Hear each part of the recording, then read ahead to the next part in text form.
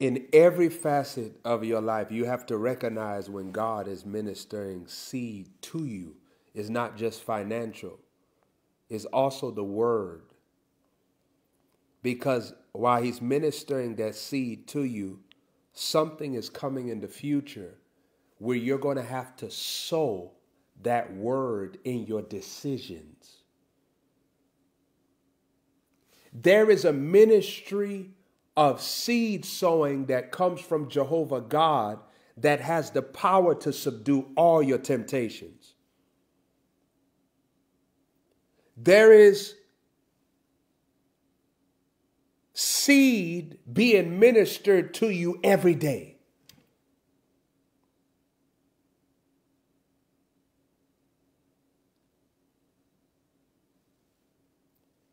And you have to respect the seed ministry of God. Because if you don't sow the seed that he ministered to you,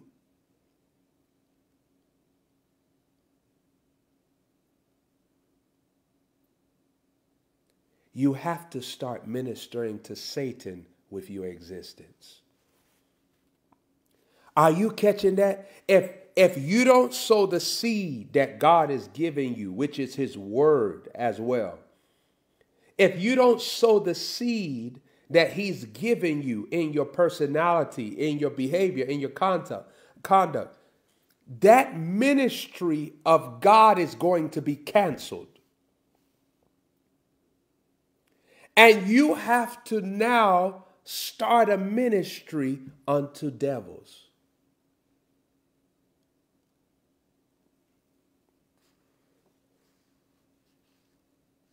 Wow, I just saw something in the Holy Ghost. I'm going to find it. I just saw something. The Holy Spirit just showed me something. Wow. I'm going to find it too. I'm going to find it. Yeah, there it is. 1 Corinthians chapter 10. Look what it says right here, verse 20. But I say that the things which the Gentiles sacrifice, they sacrifice to devils. Oh my goodness, wait a minute. And not to God. And I would not that you should have fellowship with devils. Oh my goodness. Wait, let's go to verse 21. We're in 1 Corinthians chapter 10. You cannot drink the cup of the Lord and the cup of devils. You cannot be partakers of the Lord's table and of the devil's, the table of devils. Look at verse 22. Now, saints, this is one of the most powerful texts in the Word of God. It's one of the most.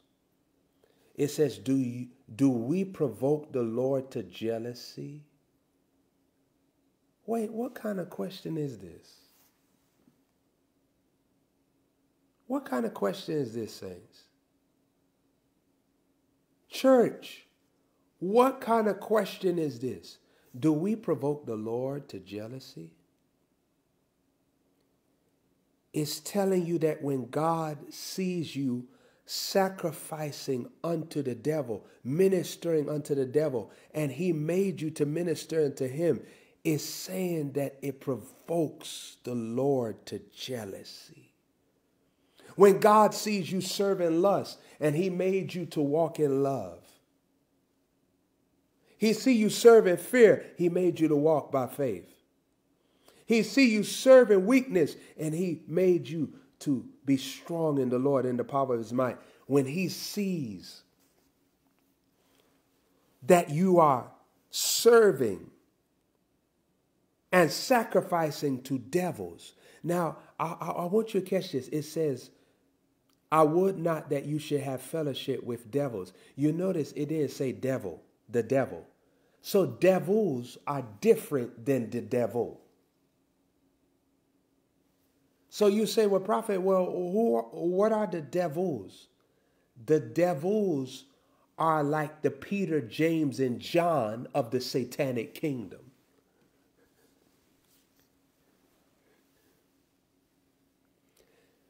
Devils they carry the name of the devil upon themselves. That is their office, because they have mastered that same warped thinking and concept of the devil. So these are beings that were the top proteges of the devil.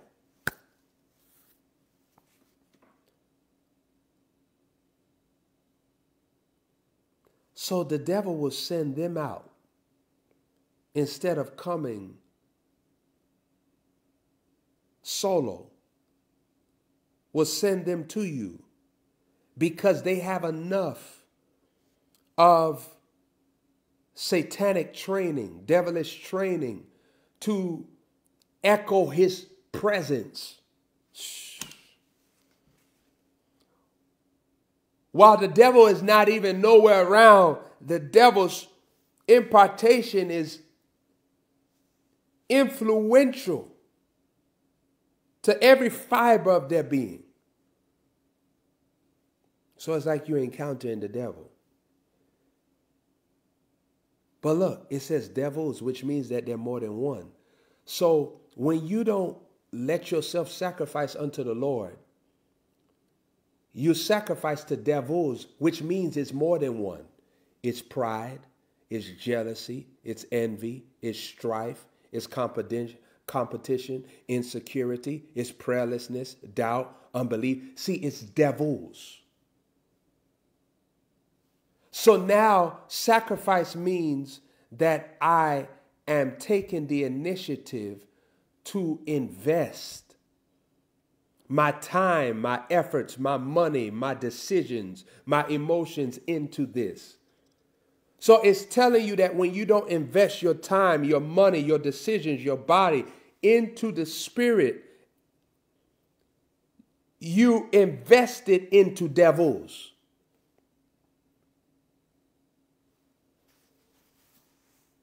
Verse 22 said, do we provoke the Lord to jealousy? That means that God gets jealous that he invested so much into you, and Satan gets to use you. God gave you your eyes, and your eyes watching the wrong thing. God gave you your ears listening to the wrong thing. God gave you your heart, and your heart is pondering wrong things. God gave you your mouth, and your mouth is speaking wrong things. God gave you time, and your time is being used for wrong things. God gave you your body, and your body being used for wrong things. It says, do we provoke the Lord to jealousy? Hallelujah. Are we stronger than he? That second question is a very scary question. That's why the word says, fear not the one that could kill your body, but fear the one that could cast both soul and body into hell. That's the answer to this question when it says, are we stronger than he? Because even if you provoke him to jealousy, he still has the strength to send you to the rightful place that you picked through your choices. Saints, I'm going to tell you like this here. We're coming into a time where people will start saying that hell doesn't exist. I mean, you're going to see it. When I say that, I mean, you're going to start hearing people start to say hell is not a physical place. The grace of God is so amazing. He will never send you to this place. You're going to start hearing that. There's going to come a day where you will see that people that are saying they're Christians, you'll see them merge with Muslims, and you'll see them merge for one, even the Catholics. The Catholics going to merge with Muslims. Everybody going to merge with Muslims, and it's going to be a theology that there are people that's going to heaven that's not receiving Jesus, and they don't believe everything that's in the Bible. They're still going to heaven because they are following another way that God gave them. God gave them this way. It's not like the way that you are familiar with, but God gave it to them.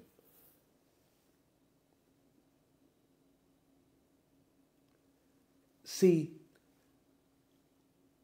some Christians are really Muslims because they believe that if they reject going to Nineveh, there's another way to be prophetic.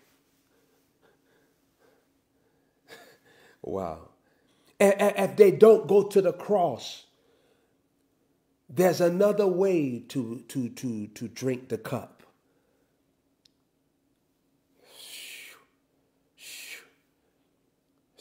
That if they don't hide by the brook Cherith, there's another Zarephath woman somewhere else.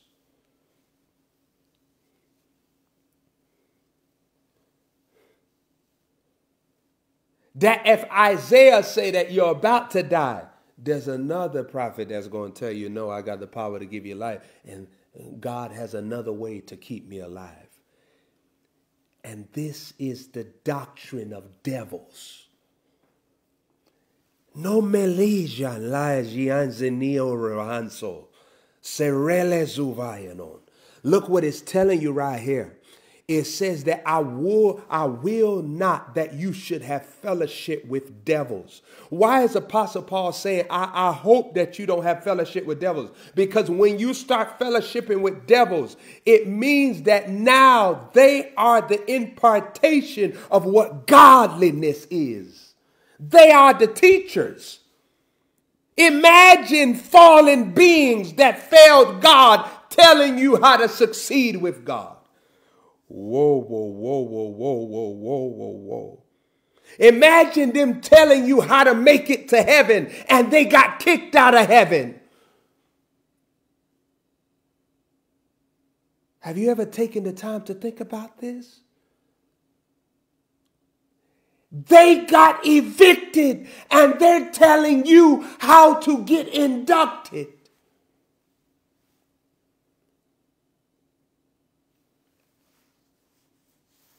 You ever seen somebody get kicked out the club or something? Or like a party or anything? The bouncer kicked them out the party. Would you really walk up to them and say, can you get me inside of that party? They just lost their access. They just got embarrassed and driven out. And imagine them counseling someone and saying, I could get you into the party. Whoa. Whoa. I will not that you have fellowship with devils. Saints, when you worry, you're fellowshipping with devils. See, fellowship is brain activity. Listen to me. Fellowship happens in the brain before it happens with the mouth. Your vocabulary is not the first place of fellowship. My goodness. My goodness. My goodness. I'm teaching good. Your brain is the first place where fellowship, it's the origin of fellowship. So even fellowshipping with God is not firstly the mouth. It's firstly the mind. Because Zacharias' mouth had spoken to God days before he doubted that his wife could conceive a child. So Zacharias believed that he was in the elements and the reins of fellowship. But his brain had doubt. His brain had unbelief. His brain did not have confidence in God's power. Let me ask you a question. How is it that Zacharias, being a man of God, how did he question the ability of God to put a child inside of an older woman. Let me show you a plot twist. I'm going to show you something that you never thought about before, like this. I'm going to show you a big plot twist. Abram and Sarah came before Zacharias and Elizabeth. So one thing that you could catch was that Zacharias was not in his word.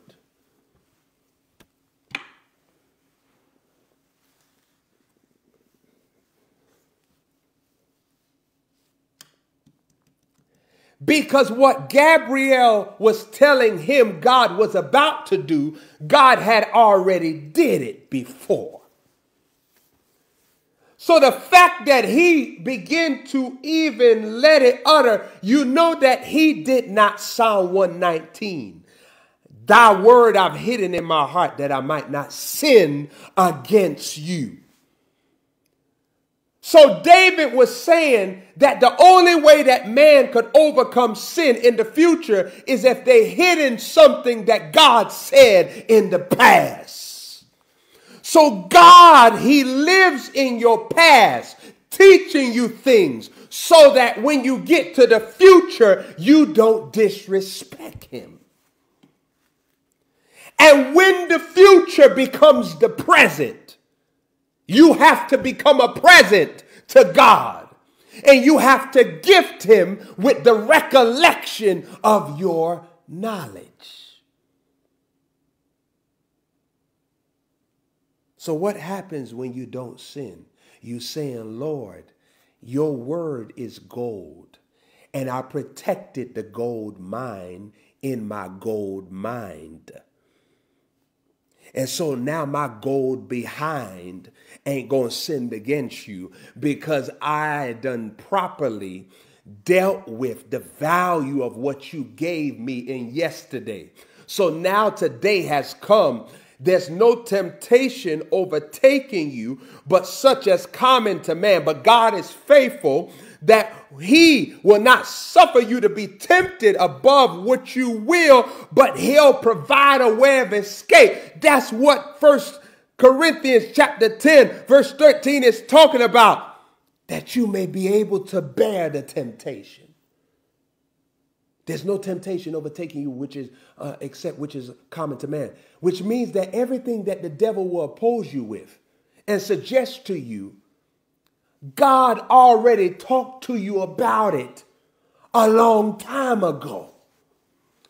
So when it shows up, God knows, oh, you wasn't really listening to me. Because if you was, I was emphasizing this before the emphasis happened according to an event. So hereby, I want you to hear this. Remember what I'm telling you. How are you dealing with the seed ministry of God?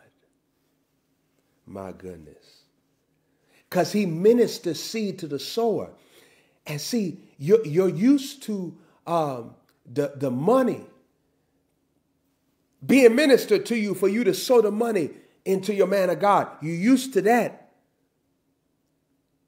But what about the seed of the word of God that is ministered to you for you to sow it in your attitude, for you to sow it in your gratitude, for you to sow it in your words, your facial expressions, your bodily conduct, your tone of voice, your relationships with people, how you conduct yourself in the workplace, how you live at home by yourself, what you do, how you spend your time, what you look at on your computer, what you look at on your phone, on your TV. How do you spend your moments daily?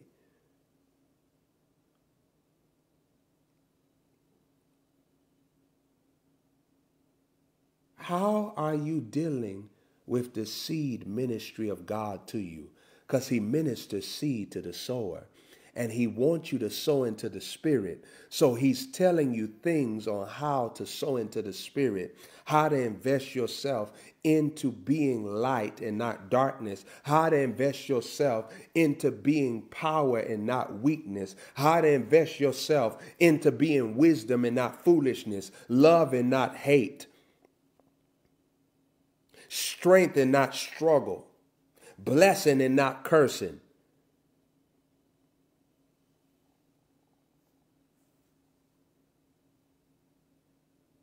First Corinthians chapter 10. Look what it says in verse 1. You should not be ignorant. I hope that you're not ignorant. How that all our fathers were under the cloud. It's talking about the glory of God's presence. That cloud, he used the cloud as a symbol. And all passed through the sea. Look at verse 2.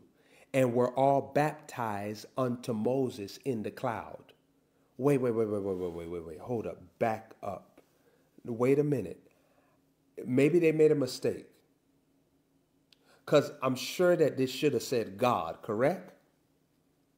No.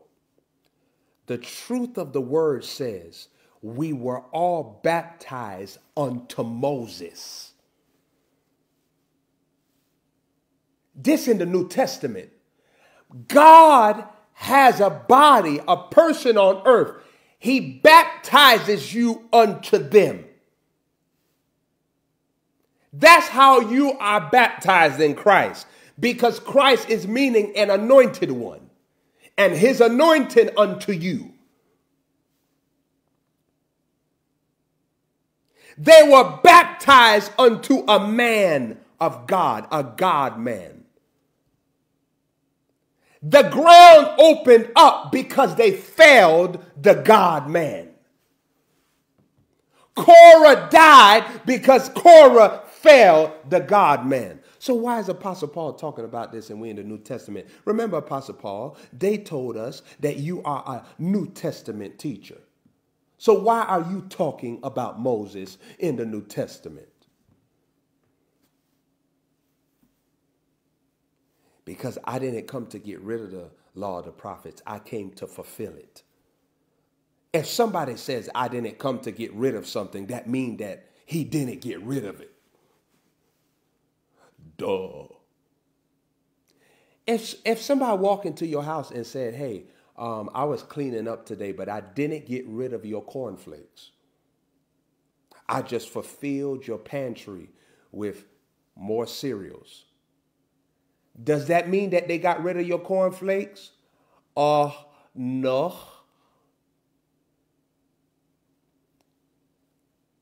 They just told you I didn't get rid.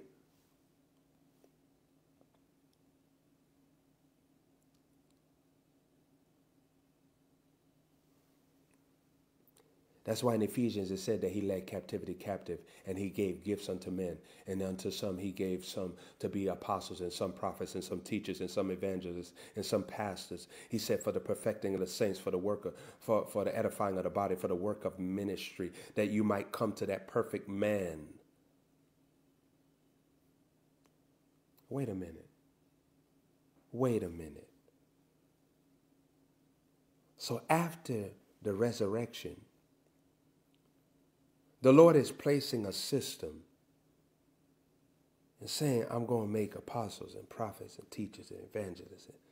I'm going to make these sections, and I'm going to place these offices on a person. And then I'm going to send that person to you. And they are sent to perfect you. That means that you ain't right. They are there to show you how to become right. Then they are there to edify you. They're there to build you up. That means that you've been torn down. That's their job.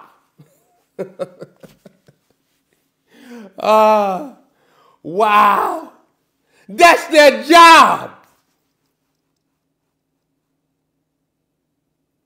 And imagine, you fellowship with devils. The devils will tell you, no, don't listen to them. God has a plan for your life. don't take in the seed that they're trying to sow into your belly. Don't get impregnated with that counsel. Don't receive it. God has a blessing with your name on it. With your name on it. With your name on it.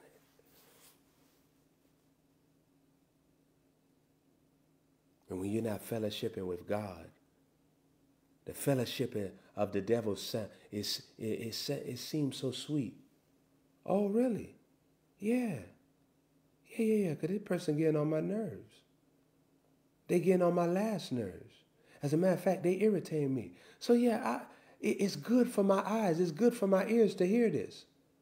Yeah. Okay. Yeah. All right, I'll receive that.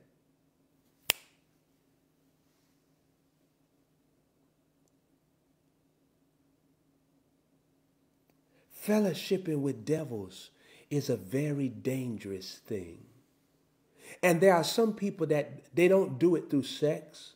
They don't do it through drugs. They do it through religiosity. They do it through having daily devotionals. Some people do not fellowship with devils by gossip, by slander. Some people fellowship with devils through forms of godliness. They hand out pamphlets, they join a building, they do different things, all in the name of God.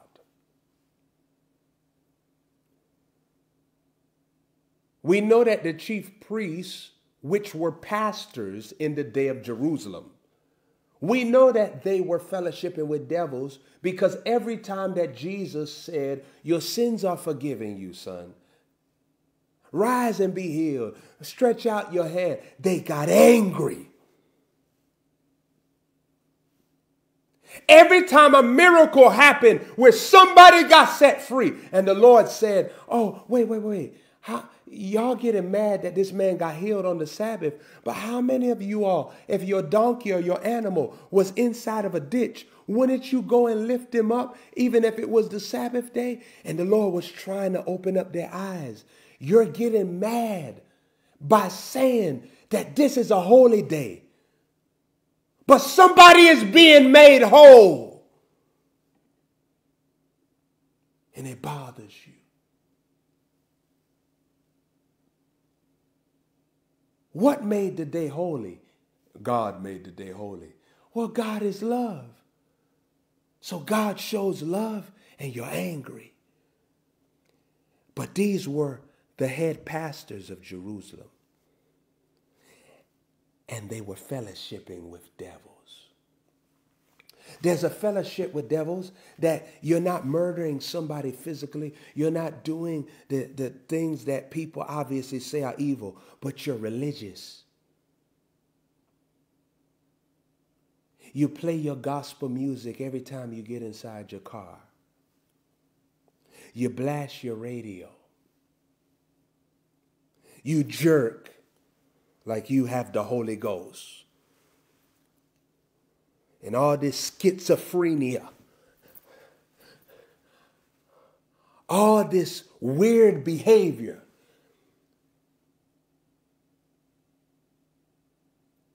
Man say, this is a quickening. When really, David said, quicken me according to your word, not according to no. What?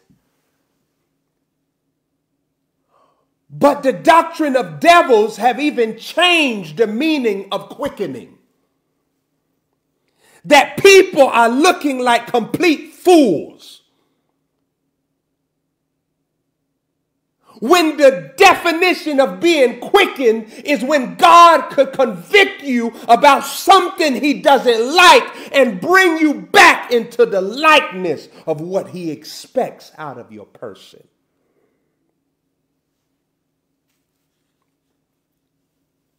But yet we see all this foolishness. It's the fellowship of devils.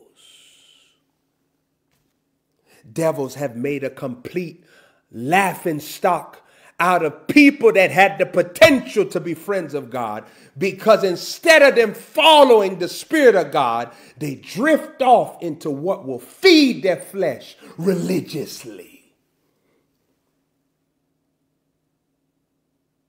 The dangerous thing about the fellowship of devils religiously is that you'll be so enveloped in the religious stuff that you're doing that you'll say it's impossible for my heart to be wrong because I prayed for a whole hour.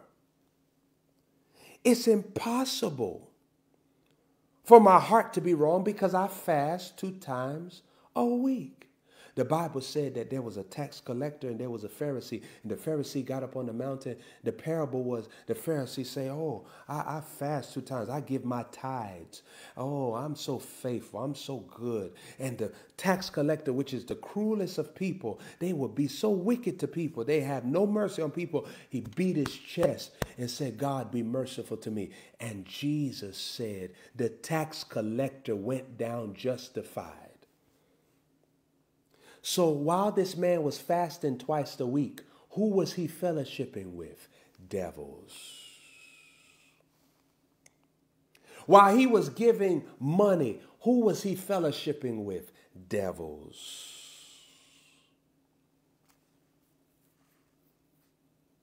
Hallelujah. So, Father, I receive your mighty power to fellowship with only your table. See, these are prayers of the Spirit. Remember, I told you when you pray in the Holy Ghost, there are words that you're supposed to speak in the understanding. Understanding means your language, your natural language. And these words, they are formed out of your prayer in tongues. See, this prayer can't come from flesh. Lord, I receive power and grace from you to only partake and be a partaker of only your table, Lord.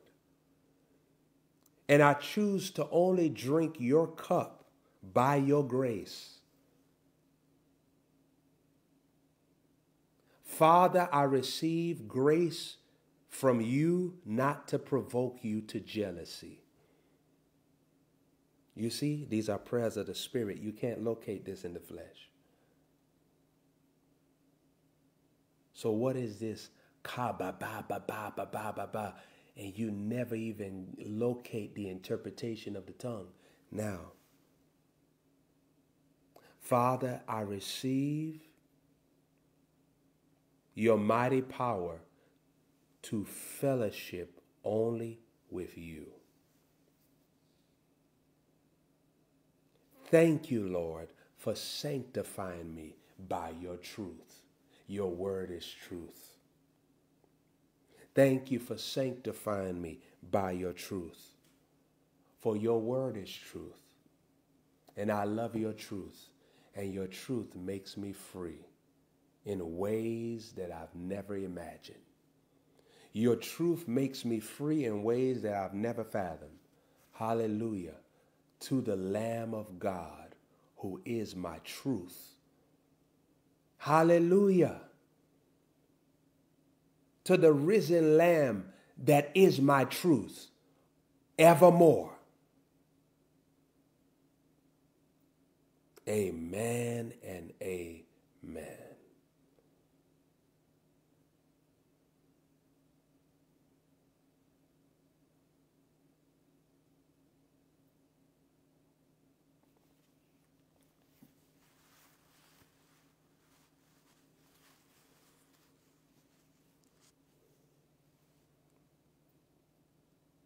So much power is on the earth from the Holy Ghost right now.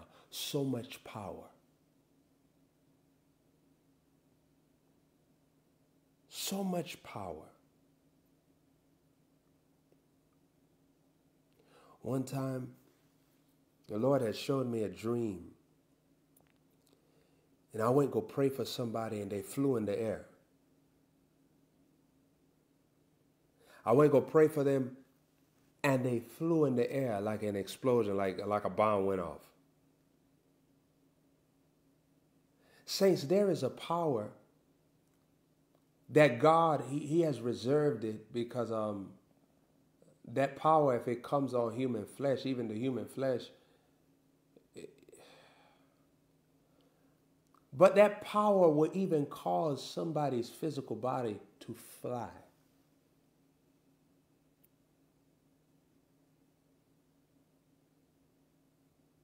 Saints, I don't know if you all remember this, but remember when we was doing the Welcome Holy Spirit Fire Conference at Dr. Murdoch's church?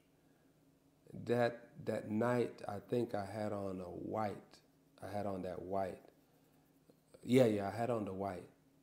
And I had on a high collar shirt. And when I went to go pray for a person, they flew in the air.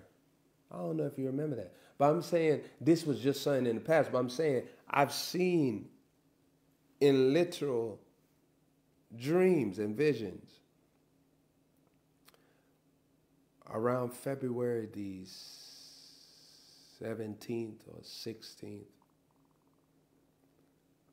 I woke up, but while I was inside of the heavenlies, I heard angels gather around the throne to present a new song to the Father.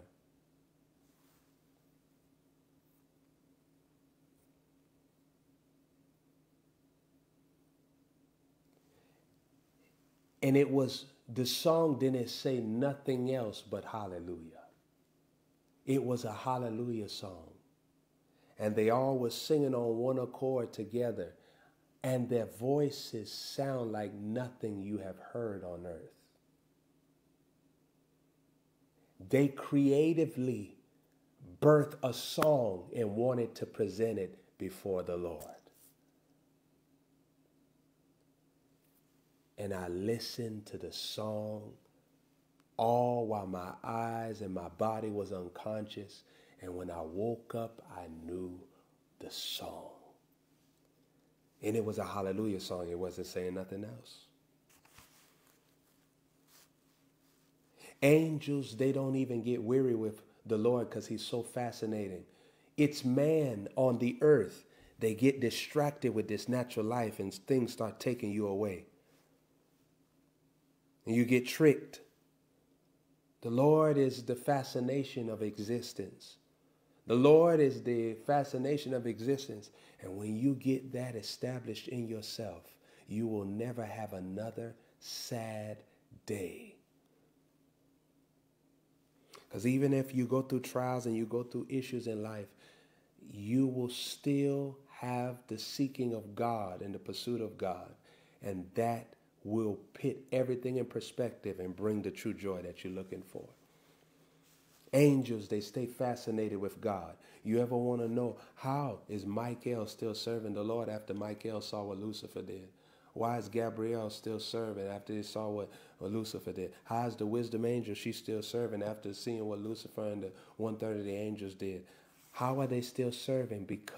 Not because they're serving because they're slaves. They're serving because they are completely in love with him.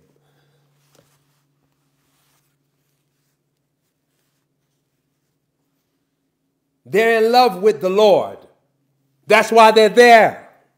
They're not there because they have to be. They want to be. Gabrielle loves going on missions for God. Even when Zacharias gave him that weird and strange and awkward and evil moment, he still was excited about giving messages. They are excited. That's why Isaiah had such a powerful anointing on him, because he said, "Here I am, Lord, send me." When people volunteer for the Lord to use them, those are the people that have the power. Those are the people that have the power. Those are the people that have the power. Those are the people that have the glory of God. They go from glory to glory and faith to faith because they are using their time to volunteer unto God. Oh, it's mighty, saints. Oh, it's mighty. It's so heavenly. It's so heavenly. It's so heavenly. It is so heavenly. It is so heavenly. It's so heavenly. It's so heavenly. It's so heavenly. It is so heavenly. It is so heavenly. It's so heavenly. It's so heavenly.